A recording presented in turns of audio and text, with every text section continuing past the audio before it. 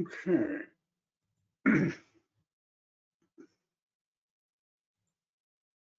right, welcome everybody.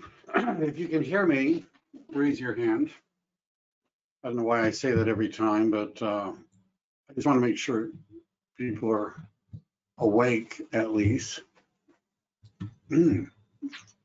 Okay, so this is the second part in the series that about filling out the residential purchase agreement.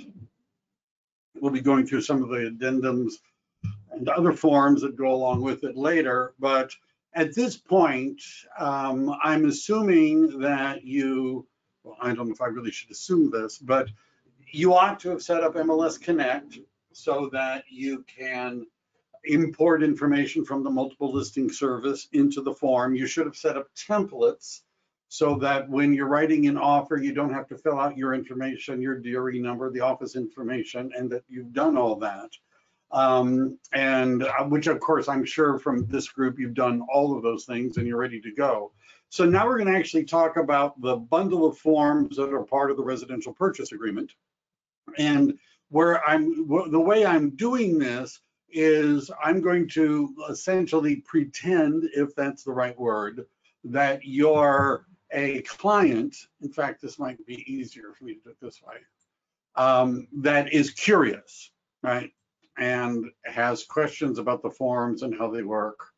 Here, let me do that, right? And there's a copy of the residential purchase agreement in the handout. If you're having trouble downloading it, go to Zipforms and download your own copy. All right, and then we're going to. Oh, it's probably not going to let me do that. Let's just do this. I'll go back here. All right. Now, one of the things I've noticed is that a lot of real estate agents don't understand the forms, right? They kind of sort of know how to fill them out. They know where to write in price and close of escrow date and a few other things. But if asked, can you explain to me what is this form about? They may not always have an articulate way of explaining it. So if I'm assuming, and sometimes clients don't care, right? They just say, just give me this stuff and let me sign it and let's get going. But I'm assuming that you have a curious client who actually would like you to explain the forms. So the way in the beginning is, of course, agency disclosure. And the way I begin to explain this is I would say to the client, this is called agency disclosure. It's required by law that we go through this with you. This is not a contract, all right? What we're doing right now, this is not a contract.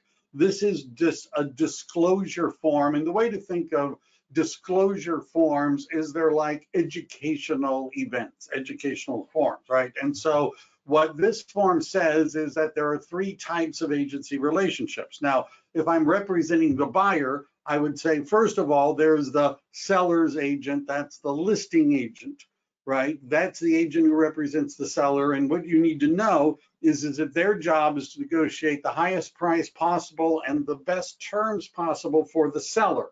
That's their job. They're supposed to be fair and honest with us as the buyer, but they're working for the seller and trying to get them the best deal. Then there's the buyer's agent. That's me, that's us. We represent you in the transaction, and our job is to negotiate the best price and terms for you, being fair and honest with the seller. And then there's a dual agent where we represent both the buyer and the seller. And that would occur if you were to buy one of my company listings, right? And even though, or even my listing, but one of my company listings, because if you purchase a property listed by my brokerage, then we, in the royal sense, I guess, of the word we are representing both the buyer and the seller in the transaction. Do you have any questions about that? All right, usually they say no. Great, let's go on.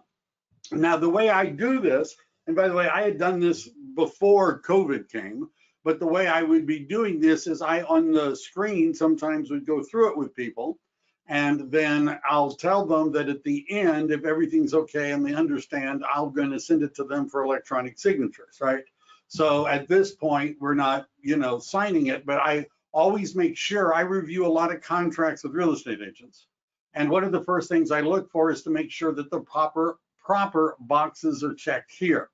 Right now, because the system knows that this is an agency form for a purchase agreement, it defaults. Notice the seller and landlord isn't there, but I could pick buyer or tenant. There's a buyer. If there were two buyers, you click twice. Now, this is required under the Civil Code. It's a copy of the Civil Code that relates to the first page of agency disclosure. I say that to people. This is a copy of the Civil Code that explains why we did that first page. And I actually tell people, if you have insomnia or something, this would be a good thing to read through, right? Just, but there's nothing to sign here, nothing to do, nothing to initial. Now we come to fair housing and discrimination advisory. And what this says is that we're not supposed to be discriminating based upon a variety of factors, including race, color, creed, sex, national origin, ancestry, marital status, disability. There's quite a list.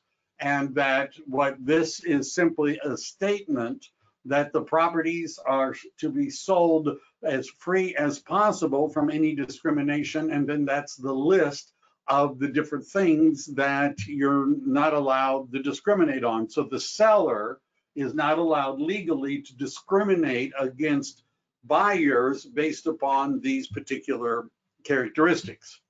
And if real estate, and this I don't spend a lot of time on, but basically this says that we are going, this gives you an idea of what your rights are, and it says that the agents aren't going to discriminate, and if they do, they could get into trouble, right? And I don't actually go through this line by line, but this will give the buyer links to where they could get more information if they feel that they did not get the house or they weren't able to rent something simply because of any of those factors, their race, their ancestry, whatever.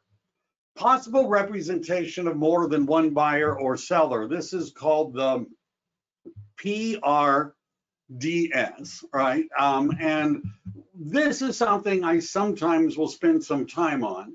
And basically what this is saying is that even though I'm representing you to buy the house, let's say there are multiple offers. And some of the multiple offers are being written by agents that are part of my brokerage. Right now, if I'm affiliated with a very large brokerage, that could be very possible that two agents from EXP or two agents from Coldwell Banker are writing an offer on the same property. And I would point out to the buyer that what that means is I don't have any control over what those other agents are doing. I don't know how much they're going to be offering, but you just need to understand we may be competing against other buyers represented by my company. Now, the part of this that becomes a little bit trickier, and the rules differ depending on your brokerage. What if I've got two buyers that want to make an offer on the same property? Is that legal, ethical? Well, it depends on, if you ask your broker, some of you might get an answer of, yeah, you can do that. And some of you will get an answer, no, you can't do that. And the reason why some will say no is because they may have had a problem in the past involving litigation, and their errors and omissions insurance company has said you can't do that anymore. And the other broker hasn't had a problem in the past. Now, you do understand that this has sort of an inherent problem, because if I've got two buyers that are asking me, tell me what I need to do to buy the house, what price do I need to offer so I'm going to get this house, and I've got two of them, well, do I give them both the same number, right? If you were one of my buyers, would you want to know what I knew about other buyers and the offers that they were making? You see what I'm saying, right? Now, some brokerages don't have any rules against this. This doesn't say, it says, notice what it says, broker, individually or through its associate licensees. That's this part here. I don't know if I can, maybe working with many prospective buyers at the same time. These buyers may have an interest in. the same property. Some of these properties may be listed with the broker. Broker will not limit or restrict any particular buyer from making an offer on any particular property. Right now, it doesn't actually say me individually, right, representing multiple buyers. I have agents that I coach that have written offers from 3 buyers on the same house. Now, I'm not sure how you advise people on price, but that's up to you. What would make it cleaner, and what many agents do, is they pick the one they think is the strongest, and then maybe refer the other 2 to somebody else for the purpose of writing that offer, knowing they're probably not going to pay a referral fee because their buyer that they're representing, is going to be able to offer more. But I'm just saying, this says you can represent more than one buyer, even on the same property. And dual agency, of course, is if it's our listing, and that, that it may be that we as the brokerage are representing both the buyer and the seller at the same time. Now, one of the parts about this that is often ignored is this part here. Offers are not necessarily confidential. Now, one of the most common misunderstandings about listings and what can the listing agent say is listing agents, if you call them up and you say, do you have any offers? And they say, yeah, I got, 3 offers in. Great. Can you tell me, how much they are? Are they at the list price, below the list price, more than the list price? And there are a number of agents that when asked that question will tell you, no, I can't tell you that. It's illegal, it's unethical, it's immoral for me to tell you what the amounts are of other offers. That, by the way, is not what the standard listing agreement says. The standard California Association of Realtors residential listing agreement explicitly says that the listing agent is authorized to disclose to other people the number of and amounts of any offers that they've received. That's what the listing agreement says. It is not illegal. It is not unethical, immoral. In fact, I would argue that if my job is to get the seller the highest price, sometimes telling other agents what our highest price is likely to get the seller more money. But that whole idea is sort of mentioned here. Offers are not necessarily confidential. Buyers advise that seller or listing agent may disclose the existence, terms, or conditions of the buyer's offer unless all parties and their agent have signed a confidentiality agreement. Where would you get one of those? Where would you get a confidentiality agreement that you could use? And the answer is in CAR, Zipforms, now known as Lone Wolf Technologies, there's a confidentiality agreement. And one of the things that I've talked to buyers about is we can have a confidentiality agreement that we send and have them sell it that says they're not going to disclose our offer to other people, right? We can do that. And sometimes the buyer's like, oh, really? We can do that? That's great. Do we know if that's going to keep the listing agent from telling? Now, we don't really know. Is there any way to find out? Now, there really isn't any way to find out. I'm often asked, can we make the listing agent show us what the other offers are and how much? And the answer is no, you can't do that. There's no way to do that, right? But I would mention that if we have a confidentiality agreement, they're not supposed to, but that otherwise they are allowed to tell, right, what our offer is, and they may use it to bid it up. That's why sometimes timing the offer becomes important. So for example, if the seller is taking offers at a particular day, it's sometimes better not to send your offer in too early, because they may, I would tell other people, right? If I were the listing agent, I might be mentioning it to other people. Hey, our top offer right now is 1.4. You need to beat that, if you're interested. And then I had a transaction in East Palo Alto where we had listed it for $999,888, something like that. It sold for 1.2. And as they came in, 1.1 came in, and then somebody called me and I said, 1.1, they came in with 1.145. Somebody called me, I got 1.145. Somebody made an offer of 1.165. It just kept going up and up and up to eventually it got to 1.2. So I'm asked if the listing agent has to share the offer details, and the answer is no. There is nothing in any of this that says that the listing agent has to give you a copy of the offer details. You don't know, right? And sometimes those of you that are, maybe not as trusting, right? When the listing agent says, I got 5 offers, do you know for sure that they have 5 offers? And the agent says, and they're all above list price, do you know for sure? And the answer is you don't, right? You don't know for sure. Right now, as a listing agent, because I have other listing agents ask me, why shouldn't I just tell people I got multiple offers?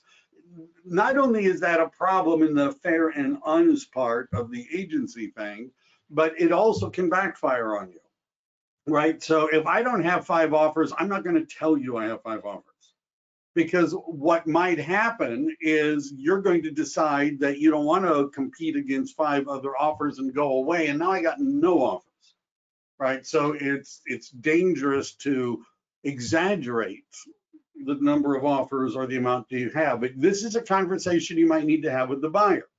So that's why timing the offer so that they get it in time for it to be presented, but not enough time. This is called shopping the offer, bidding up the offer, not enough time. Don't give the agent a day or two to tell everyone, hey, we got an offer.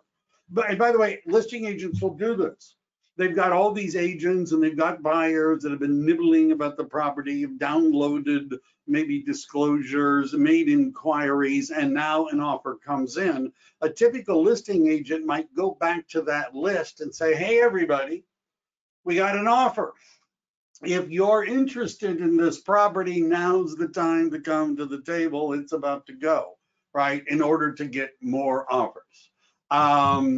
Buyer and seller understand that broker may represent more than one buyer or more than one seller, and even both buyer and seller on the same transaction, and consents to such relationships. I'm having trouble highlighting it the way I want, but you get the idea.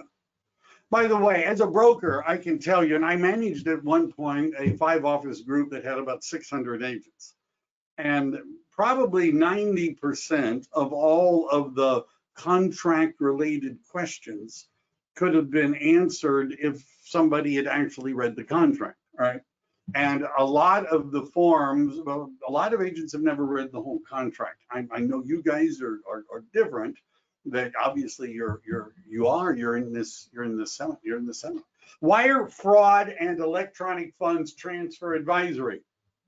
And I would say to people, do you know that there is fraud on the internet, that there's email fraud, and there's fraud obviously going on?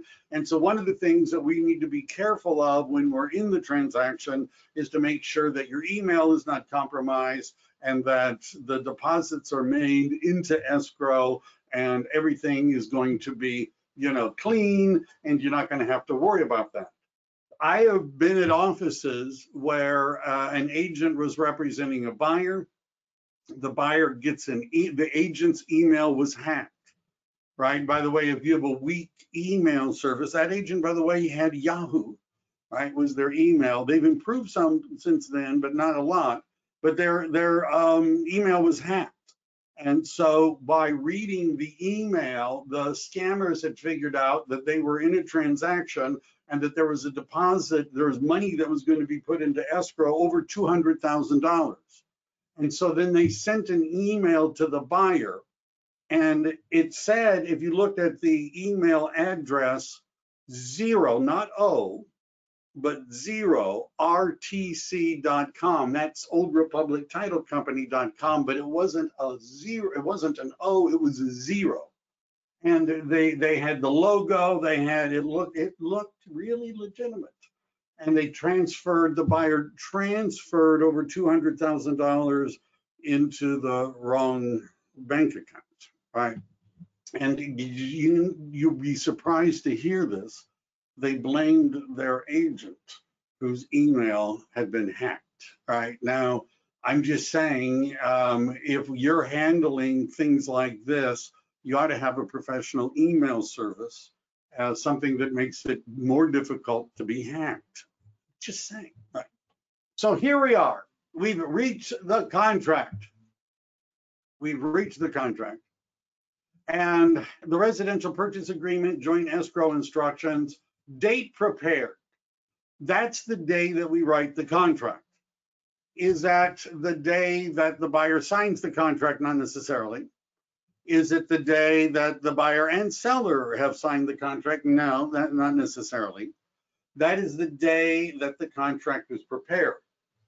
In all future documents, addendums, contingency removals, all those other documents, it's going to make a reference to contract dated. It'll say box to check residential purchase contract dated. That's the date that they want, right? Whatever that day is. But I could prepare the contract today. My buyer could sign it tomorrow. The seller could sign it the next day. And when the last signature appears on the contract, that's when the contract is said to be ratified. It's a complete contract, and the counting of the time periods, which we'll get to much later, begins on that day, not this day, right? This is just a reference day. It's an offer from, there's a property, address, assessor's parcel number, all of that was just pulled in because we used RPR. I think this is one of the ones I was playing with. That's a potential a listing, I think. So purchase price offered is, you just usually put it in here. And then 1D, close of escrow. You're given two choices. One choice is what most agents do is they just click this box and they say, let's say 30 days, right? Easy peasy. Now, one of the issues can be is what day is that going to be? For example, it's 30 days, and I'm not looking at the contract. This is a hypothetical question. If I were to look at a calendar, is that 30 days a day? Is that a day that falls on a holiday? Is it a day that is a weekend? Is it a Monday? And why is that important? Because we can't close on those days. Now, I mean, Monday we can, but you understand the problem with closing on Monday is when does the loan fund, right? Is it possible to fund Monday morning and close Monday afternoon? I guess so, but I wouldn't bet on it, right? I just wouldn't bet on that. So if we're going to close on Monday, we might have to fund on Friday. Now, although your client may not, see it right off, the issue is they're going to be paying interest over the weekend when it isn't their house. And if they're good with numbers, they're going to tell you, well, this is costing me so much money. I don't want to fund on Friday to close on Monday. All right. So what I might do is pick this box, click here, and look at the calendar. So if we look at February 14th, like that would be, maybe 30 days, I guess not exactly, but close. Well, that's a Sunday. The 15th is a Monday. I don't necessarily like to schedule those for closing dates, particularly the weekend. What about the 12th? It's a Friday. One of the things you need to tell your buyer clients, and for that matter, your seller clients, is that the close of escrow day is really sort of a target, right? And that they should not count on it closing exactly on that day. Any of you with experience knows that there are a lot of things that could pop up, right? That could pop up that might delay the closing. The appraiser may be late in submitting the report. It may be reviewed. They may be, underwriters sometimes are asking, well, we want to see a copy of this and we want to see a copy of that, and then the review again. And you understand, it's a moving target. So if I pick Friday as a closing date and anything goes wrong, we're back to Saturday, Sunday, and Monday again, right? Which are all kind of maybe a problem. So I would tend to like to pick something maybe in the middle of the week, right? Maybe in the middle, right? What that gives us is a little wiggle room. If it doesn't close precisely on when we can close on Thursday or Friday, we got a couple other days before we hit the weekend and it goes over to next week. If you just put down 30 days, you may have to be changing the close of escrow date, right? You may have to be changing that because once you look at a calendar, it's like, oh, wow, we really can't close on that day. And by the way, I got a question as we were going along. What do I mean by a ratified contract? That's a term that real estate agents use. It's, when everybody that needs to sign the contract to sign the contract, fully ratified. All right, now this was just stuff that I had, imported. So it's just, it looks sort of weird. My name's all over it. But agency confirmation, this is a requirement under the California Civil Code that agency be accurately confirmed in the purchase agreement. And I saw one just yesterday where the agent had them switched, right? What's the problem with that? The buyer's agent was listed as the listing and the listing agent was listed as the buyer's agent. That's not going to work. So if you're representing, if the listing agent is not part of the same company you're part of, the same broker, right? You understand now EXP is one broker and Compass is one broker and most Coldwell Bankers is one broker, but Keller Williams is a bunch of different brokers because they're all independently owned and operated. You understand? So if it's the same brokerage that you're a member of, you can't check the seller only. You have to check both the buyer and the seller. Notice how it's clicked in down here. But typically, the listing agent isn't our broker. So we're going to undo this. Just want to go back. All right, there we go. So then and you put in the number, I'm not going to necessarily do that right now, but it's there. I guess I am. And then the seller's agent, right? That would be the buyer's agent. Your name should be there. You're representing, the buyer's brokerage firm. Your name goes there. And you're going to want to check on the buyer only, unless the listing agent is from the same company. So if it's from the same company, what we would be doing is checking. Notice when we check that, all these boxes automatically get checked, right? Notice how they all automatically get checked. Just to make it clear, this is dual agency. But most of the time, it's going to look like that, right? Like this. All right, back. All right. Most of the time, it's going to look like that. Very good. Potentially competing buyers and sellers. Remember the PRBS, the possible representation of more than one buyer or seller. That's the form we spent way too much time on. Now we get to deposit. Earnest money deposit. EMD, I've had agents, they're reading the private remarks, newbies maybe, but reading the private remarks in a listing, and it would say, we want POF, EMD, pre-approval letter, right, with your offer. And people say, what's a POF? And it stands for proof of funds, which we're going to get to. It's on the second page. I've had agents say, what does EMD stand for? And I usually say something like emergency medical dispatch or something like that, but that means the earnest money deposit.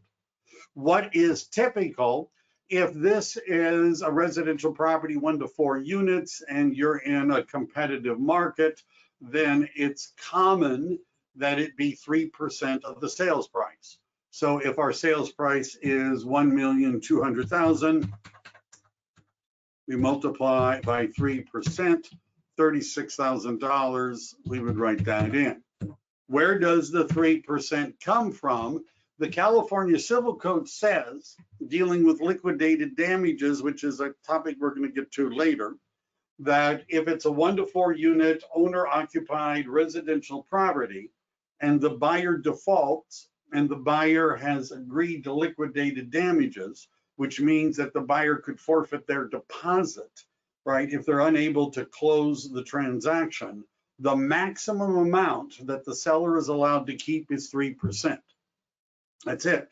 Now, is it possible that a buyer could make a deposit greater than 3%? The answer is yes.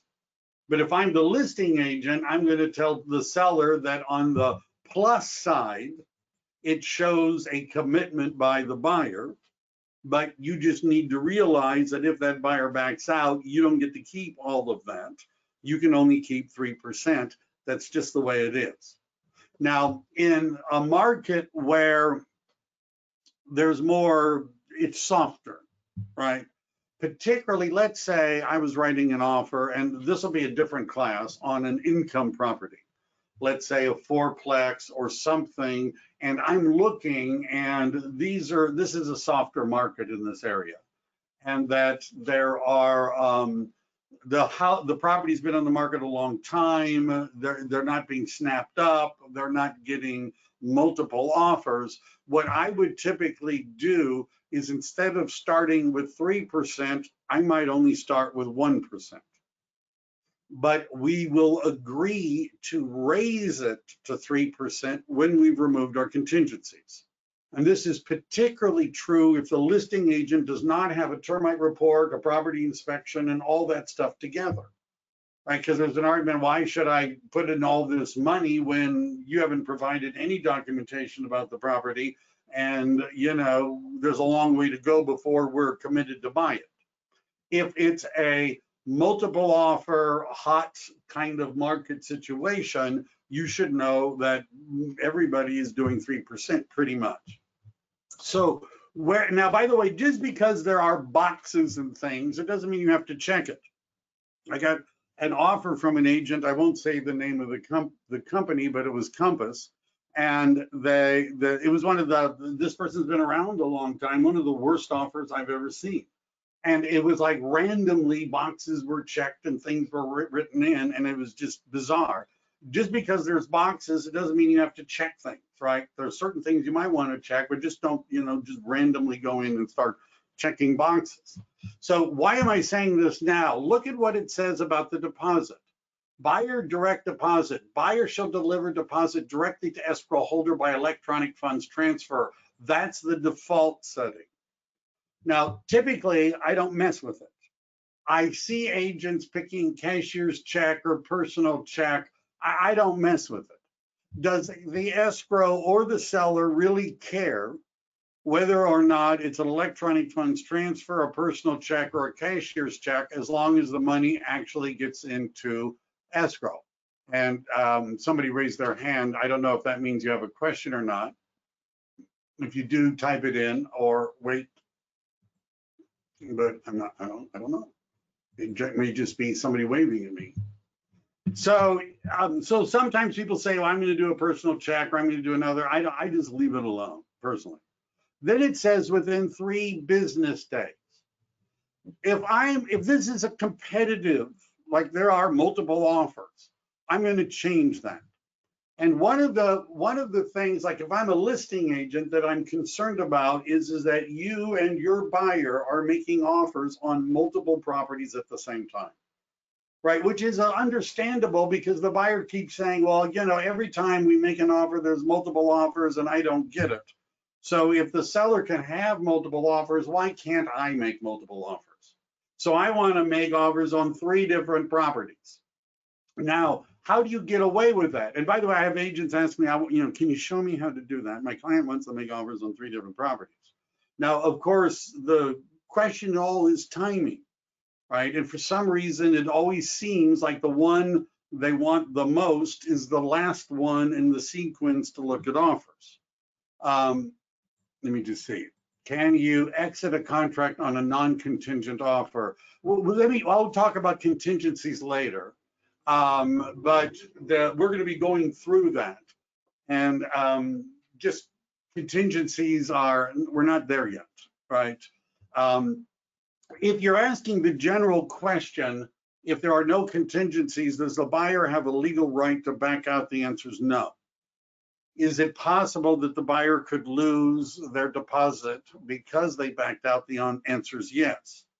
However, even if the contract doesn't have contingencies, there are some things that are hardwired in, and you can back out if they're not provided. A natural hazard disclosure statement, a lead-based paint, there's certain things that give you a right to cancel. There are certain things in the contract that says the seller has to give you certain things. We'll get to that later. All right, so let's talk about the deposit. If I want to make sure that the listing agent knows that we're not making multiple offers on different properties, because what happens is, and by the way, as a listing agent, I don't change the status of my listing to pending until your deposit is in escrow. I've had buyer's agents call me up and say, hey, I looked and it still says it's active on the MLS. When are you going to change it to pending? And my answer is going to be, when are you going to put the deposit in escrow? Right? When you put the deposit in escrow, that's when I'm going to change the status to pending. Right? Why am I concerned about that? Because if that buyer has made offers on 3 properties and they like one of them better than mine, and I change it to pending, and then the next day the agent says, well, you know, the buyer's been thinking about it and they've gotten cold feet and they've decided not to go through with the transaction, they never put the money into escrow. You just need to understand that if the buyer does not put money in escrow, there's virtually nothing you can do to them if they back out. The only leverage you have to keep them in the contract and to control them is that they put money into escrow. So what I might do is I might say, next business day after acceptance. You can see I've written that in, right? We're not going to wait 3 days, because 3 days, why do you need 3 days? Why do you need 3 days? Because you're thinking about it, because you're looking at other properties, right? And by the way, once I've changed the status as the listing agent from active to pending, you understand I've sort of stigmatized my property. Other agents are really saying, so I saw that it had sold and then you went back, so the transaction fell through. What went wrong? What's wrong with the property? Why did they back out, right? You don't want to answer those questions. Or, by the way, number 2, don't pick number 2. Right now, if you're an old real estate agent, right, and you've been in the business a long time, some of them may still be doing this. Now, if you didn't guess, I'm an old real estate agent who's been in the business a long time. And in the old days, it was customary for the buyer to write out a personal check saying $36,000 payable to old reliable title company, right, or whatever. And then I would make a copy of the check, right? And maybe if I was at least up on this, take a Sharpie and block out their routing number and account number so that people can't, like start making their own checks. And then I would show a copy of the check to the listing agent, right? This was never a good idea. Right? And the more you think about it, it's a dumb idea. Now, the question is, well, why were so many agents doing that if it's a dumb idea? And the answer is because there was a time when most of our transactions were bank-owned properties. And the REO business really had a negative effect on the real estate business because the banks wanted to see that. They wanted to see it. Right? They don't anymore, but they wanted to see it then. So that's what we did when we were writing offers on bank-owned properties, and it got to be that everybody was doing it. So we don't want the buyer to deposit money with the agent. You do not want that. You don't want the buyer to give you a personal check. You don't want that. Right? What does it prove that you took a piece of paper, a check, and made a copy of it and showed it to somebody? What does that prove? Right? I could write out a check for $36 million and make a copy of it. What does that prove? It doesn't prove anything. And notice what it says here. Deposit checks given to agent shall be an original and not a copy. What that says is that you're supposed to give the original check to the listing agent. Is that really what you want to do? You do not want to be handling people's checks. If you do, you're supposed to keep a trust record of it. You have to take it to the broker. The broker is going to groan at you. They'll open up a book and they'll write it in, glaring at you while they're writing it in and tell you, don't do that again, right? Don't take checks, right? I'm just saying, don't take checks. We want it, by the way, I stopped doing that a really long time ago, partly because I was lazy. I mean, time efficient, right? Because if the buyer gave me a check, then I would have to take the check to escrow or do something like that. And that's a pain, that's a pain. So I would say to the buyer, you keep your own check, you keep the check and you take it to escrow. That way, they got your check. They'll give you a receipt. You'll see where the escrow company is. Maybe you can chat with the escrow officer. That's the way to do it, right? But don't take checks. Don't take checks. All right. Then increase deposit. If this was an offer on a softer kind of property, like for example, in commercial transactions, we generally do two: an initial deposit, and then we raise the deposit. And by the way, usually it might be 1%, and then we raise it by another 1% when we remove contingencies. So if you were making a smaller deposit at the beginning, but then raising the deposit to 3% when the contingencies are removed, you would be looking at this paragraph about increased deposit, right? And usually notice it says we're going to increase the deposit in the amount of. So if we wanted 3% and that was 1%, we would add 2% here, whatever that calculation is.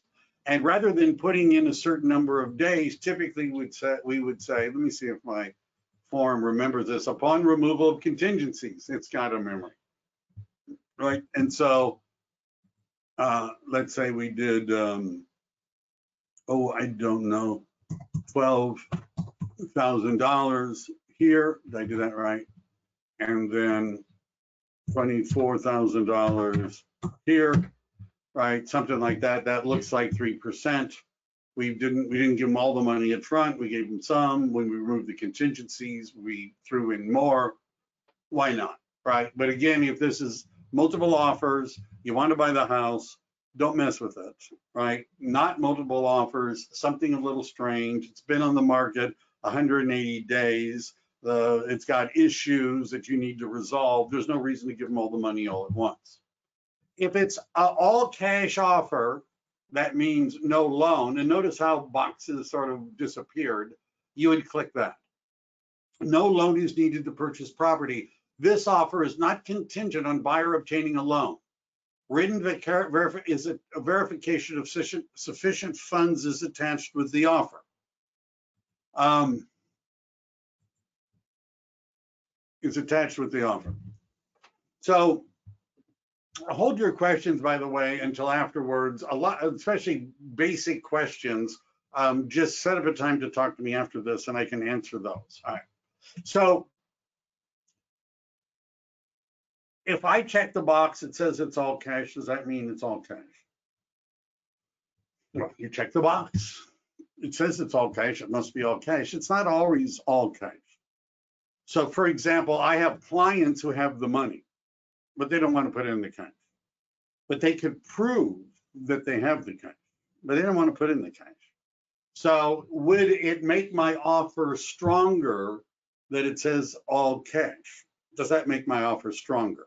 Particularly if I can prove they've got the cash. Now, we want to be checking this box that says that we are going to deliver to seller verification that it is attached. I don't want to check this box. It says, without checking the box, that verification of sufficient funds to close is attached to this offer, or we're going to come up with it. And by the way, that's not a good box to have checked, because if you want me to change the status from active to pending, I ain't going to do that until you can prove you have enough money to actually buy the property. Right now, I'm going to cover later that there's another paragraph that kind of sort of says that even if the offer is an all cash offer, It doesn't mean we couldn't get a loan if we wanted to, right? It just means that that's not a contingency of the contract and the seller does not have to cooperate. Right? That's what that means. Is it possible that we might be able to negotiate a better price if it's all cash?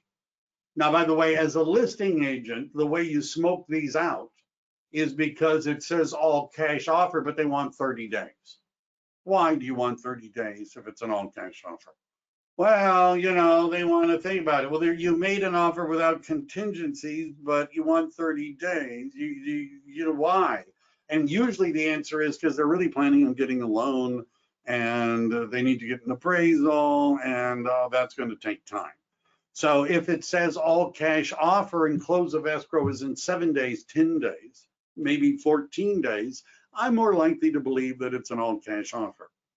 Right? Let's say the cash is a hard money loan, not secured by this property.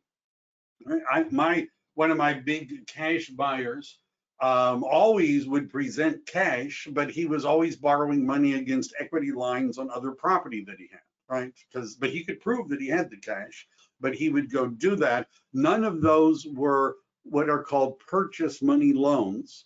There wasn't an appraisal required of this property because he was taking the money against property he already owned.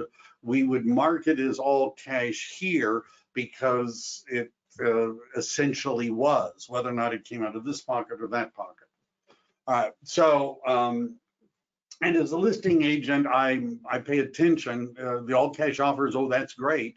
Why do they need so much time to close? So assuming your buyer doesn't have all cash, then there's going to be a loan, right? And then what we would do is we would be putting in here what the loan amount is. So let's say it's $1,200,000 and we have an 80% loan. So the loan would be $960,000. Now I'm assuming that you have a letter from a lender that preferably uses the words pre-approved rather than qualified, that says they can afford to buy a $1.2 million property with a $960,000 loan. What about all these other boxes? It says the loan will be conventional financing. What conventional means is not FHA or VA. Seller financing, unlikely that you're going to see that for a while. More common in commercial. Assumed, you're not going to see that very easily because very few loans can be assumed. And then it asks if it's going, there's some more questions here. Should that be written as a first loan? Didn't I put it in? Oh, yes, thank you very much. I was doing that to see who was paying attention. Congratulations, one person noticed that I put it in the wrong spot. I do that regularly throughout my class just to see, you know, who's paying attention. Very good, very good. You would win the dollar store gift certificate. All right. What about these other boxes? So if it's FHA or VA, you would check those boxes. Now, if we check either of those boxes, something else, you see, is going to happen.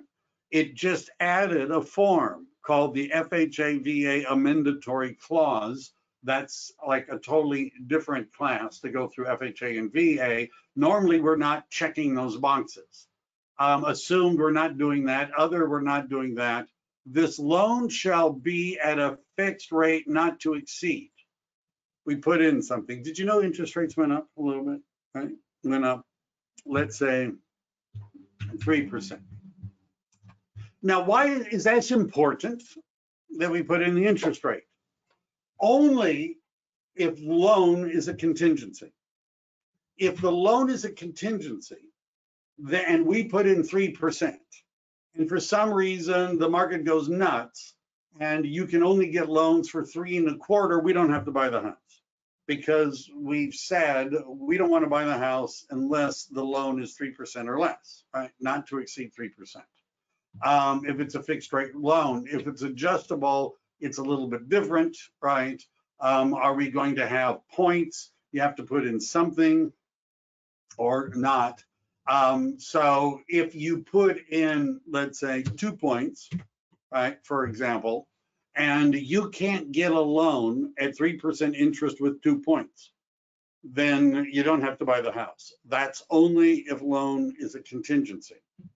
If we don't put in anything for points, then that creates sort of an issue, because let's say interest rates are now at 3 1/8, but we haven't capped our points. We could pay a point or two, and that would lower the interest rate below 3, but we didn't cap the points. Now, in the market we're in right now, it is better not to be making contingent offers based upon the loan, right? You should have your buyer pre-approved, right? It'd be better if they went through DU, or that's desktop underwriting, or something like that, so that they're further along in the process. All right, but a lot of times what I see, these numbers are all blank because we're not making loan as a contingency. And if we were going to make the loan as a contingency, it's not contingent upon the interest rate. You understand, we can still have a loan contingency, but it's not contingent upon the interest rate unless we put something in here. Okay, so most of the time that's not there. Second loan would be if there's like, they still exist, but they're less common. There are loans called, and how about empty PMI, empty, I don't know what empty IT is, maybe that. So private mortgage insurance is not part of this. This isn't PITI. This isn't principal, interest, taxes, and insurance. We're not making it contingent upon the maximum mortgage payment, right? That's not a thing here. We're only making it contingent on the interest rate or the points that you have to pay to get the loan, but not PMI, not property taxes, not hazard insurance, right? There's nothing in here about that. So there are loans. What about a second loan? There are loans called an 80-10-10. And what an 80-10-10 is, you get an 80% first from a bank, credit union, somebody like that, 80% loans at better rates and terms. Then you get a 10% second from somebody else, could be the seller, could be somebody else, and then you have 10% down. Not a common thing, not a common thing in this market. If interest rates go up again, it may be common. If you're doing second loans, if we click on this, there's a seller, there are other things that pop up, but we're not going to get into seconds. FHA and VA, I already mentioned that. If you check FHA or VA in D1, this FHA VA amendatory clause is automatically added to your transaction.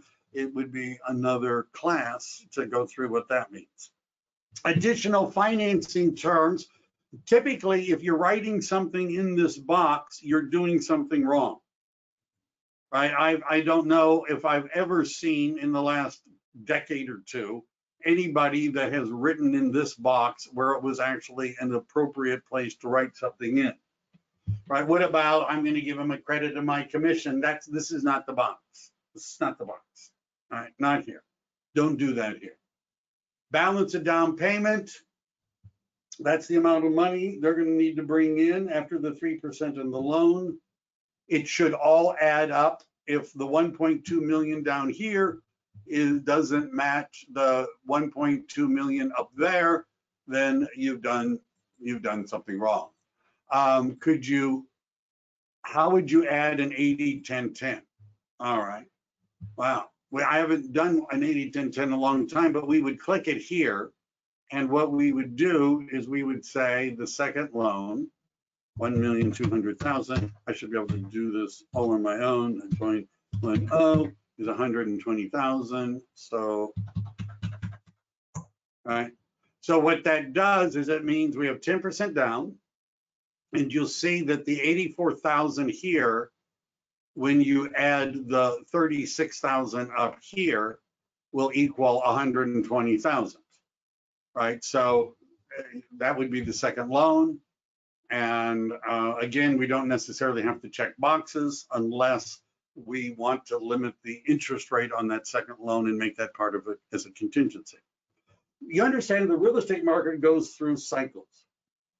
If it cycles downward, which at some point it should, it usually does, and interest rates have gone up, I'm going to be spending a lot more time on seller financing and 80-10-10s and other things, 30-due and 7s and other things that you could use to finance the property. But we're not in that market right now. Interest rates are, I think, 2.75%, something like that. But, you know, anyhow, that would be what an 80-10-10. And I know credit unions, I know some big lenders that still make 80-10-10s, right? They'll still do it. So they give you an 80% first, they give you a 10% second, you have 10% down. And by the way, understanding this, if your market is first-time homebuyers, are you up on down payment assistance programs? Have you had conversations with loan agents about, you know, my guys can barely qualify, we have to get them in like with a shoehorn, wedge them into the transaction and find out what options they have. All right, so all of this should add up. How am I doing on time? I only got like 4 more minutes. Let me cover a couple of things. Generally, I like to get down to where we get to paragraph 4. Let's see if we can do that. Verification of down payment and closing costs. You should be checking the box verification is attached. This is what is known in the business as proof of funds. What constitutes proof of funds? And essentially, it's anything that the seller and the buyer agree to is proof of funds. They're asking me if an 80-10-10 has private mortgage insurance. The answer is no, because the first is an 80%, right? I really didn't want to do 80-10-10s today. I shouldn't have said anything. Now you're all curious, right? Maybe I'll get my loan agent to do a class on 80-10-10s, because you should know about other loan alternatives. I think I'll do that. I'll ask her she'll answer all of your questions. All right, what constitutes proof of funds? Copies of bank statements, screenshots of stock portfolios. By the way, if my money is in stocks, can I get it out immediately? Instantly? All right, does it take 3 days? It takes 3 days oftentimes to get the money out. So if I say, you just need to make sure they have, you know, that they realize that. Is it possible that the lender has verified assets to close, right? And if that's true, the lender in the pre-approval letter can explicitly say, we have verified that this guy has the money to close this transaction, right? And the listing agent might say, okay.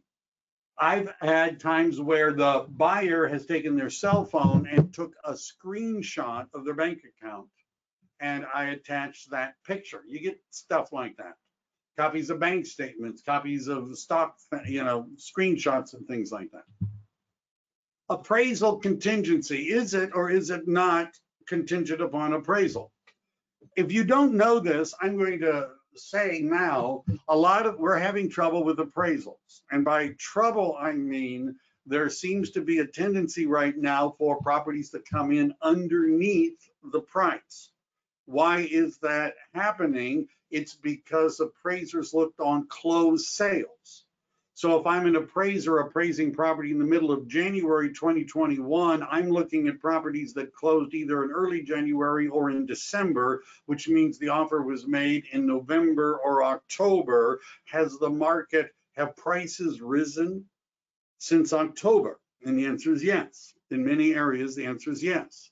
So is it possible the property is not going to appraise right on the money? That's possible. Should you explain to your client that's possible? The answer is yes. In fact, there's a disclosure form called the Market Conditions Advisory, which talks about what happens if you make a non-contingent offer based on appraisal. Now, again, if this is a multiple offer situation, and I have an appraisal contingency and none of the other offers have I'm not going to get the house. right? You understand if the seller is presented with two offers and they're the same price, even if your offer is higher than anybody else's offer, if you've got an appraisal contingency, they may not take it. By the way, if I'm representing a buyer and we have an appraisal contingency, when would we have an appraisal contingency? The house has been on the market 45 days. You understand the novelty is worn off on this property, right? The novelty is worn off, and they're not getting multiple offers. Now we go in with all the contingencies. The property's been on the market 7 days, 8 days, and Friday is the offer date, and the agent is saying, man, I'm slammed. We've got offers coming in all the time. What I would say to the buyer is you need to understand that if we have appraisal as a contingency and we're competing against other offers, we're not likely to get the deal. However, you need to understand, let's say we offer 1.2 million and it only appraises for 1,150,000. What that means is that in addition to your down payment mentioned on the other page, you're going to have to put in an extra $50,000 to close this transaction. Will you be willing to do that? If they say, well, yeah, I could handle another 50. Okay, what if it appraises for 1,100,000? Now, by the way, I'm assuming, because you're all great agents, that you've done a good comparative analysis of the property you're writing an offer on, and you've looked at what has sold, and you've called the agents with pending transactions to see if you could get an indication from them. Is it above? Is it below? What is the offer? What are you in contract for? I would tell you, by the way, many listing agents, well, why not, right? You understand you're authorized to do it. And so that you have some idea if an appraiser is appraising this property based upon the comparables, where is it likely to come in for? And if it's substantially less than the list price, you should mention this. You should mention this to your buyer. So the standard language is it's contingent upon an appraisal. If we are competing against multiple offers and your buyer says, I want it, I don't care what it takes, give me this house, then we would check that box. If we don't, we would, 17 days is too long, 17 days is probably too long, but it might not be. Who would be able to tell you how long it takes for the appraisals to come in? Your loan agent should be able to tell you that, right? The loan agent should be able to tell you that. So one of the conversations you should have with your loan agent, this is a partnership, right? One of the conversations you should have is, how long are you going to need to close this transaction? That takes us back up to close of escrow shall be, right? How long? You know, and if they say we can do it in 21 days, don't necessarily believe it, right? Add a little bit, things are behind, right? Get the loan agent to give you an idea of how long it's going to take to close. How quickly are you seeing appraisals come in, right? If they say, oh, we're getting them right away or whatever, you could change that, number. How do you protect your buyer by stating that they're only, so that there's a clause that we can put in that says it's the ceiling or the floor, excuse me. So I say to the buyer, 1.2 is what we're offering. Well, if it comes in at 1.15, would you be willing to put in $50,000? Can you? And he says, yeah, I guess I could do. Yeah, all right. How about if it's 1,125,000? Can you put in 75,000? And they're like, oh man, I'd hate to do it, but I guess I could. All right. If it's 1,100,000, can you put in 100,000? No, absolutely not. Absolutely not. So what we would do is down here under other terms, we would write in something that says property must appraise for a minimum of 1,125,000. Basically what I've done is I've taken the price we're offering, I've subtracted the maximum amount that the buyer said they would be willing to throw in of additional cash. And I've come up with the floor property must appraise for a minimum of, and I could write that in, right? And we would just write, we would leave it, it is contingent, but we would write that in, right? If you're one of my people, I would help you with that language. Is that going to make our offer weaker? Maybe, right? It all depends upon the listing agent and the sellers. How confident are they about the price is going to appraise? Again, any kind of wiggling like this is going to make our offer a little bit weaker. But this is something you have to say. It isn't going to help you if you write an offer for 1.2, the buyer only has $50,000 of additional cash. There's no appraisal contingency. It appraises for 1.1. The buyer doesn't have the money and can't close. They lose their deposit because of this. Do you understand? You might be talking to lawyers. Right? You understand that? You might be meeting with lawyers and discussing your strategy for when you get sued, right? So this is an important conversation, and it sort of requires that you have an understanding of what's going on in the market. You write that in other terms. The answer is yes, that's where I would write it in. All right, well, we've gone a little bit past 1:30. What we'll do next week is we're going to start with loan terms, right? We're going to start with that. I think we've done enough. Have we done enough today? Is this enough? And this, yeah, so we'll start with loan terms next week. We're going to go through, I'm willing to explain every line, answer virtually every question.